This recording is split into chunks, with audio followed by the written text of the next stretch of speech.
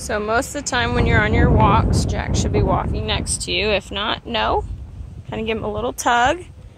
Good boy. And then when he is next to you, you can reward. Say we're a little nervous this morning, so we're not taking a whole lot of treats, but that's okay. No. Heel.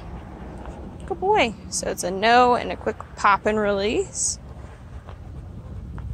So when you take Jax for walks, make sure it's not about going a distance, it's about the quality of the walk. So you could just stay within 100 feet of your house and just make sure he's walking next to you the whole time.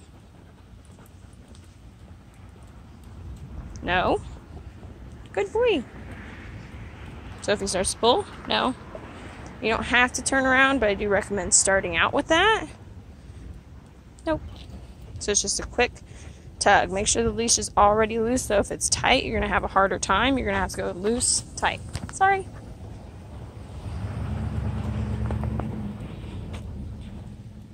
Nope. Sit. Boy. Have him sit when you stop, or if there's distractions.